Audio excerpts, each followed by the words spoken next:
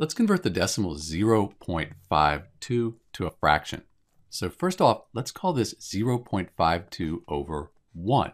Since we're dividing by 1, we haven't changed the value, but now it looks a little more like a fraction.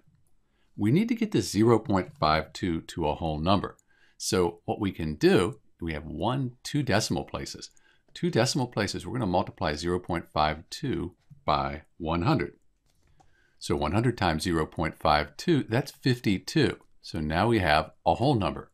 But we can't just multiply the numerator by 100. We also have to multiply the denominator. 100 divided by 100, that's just 1. So we're only multiplying by 1. Again, we're not changing the value, just the way it's represented. 100 times 1, that is 100. So now we have our fraction, 52 over 100. That's the same thing as 0.52. But we can simplify this further. Let's give ourselves some room. So 52 and 100, they're even numbers. Let's divide both of them by 2.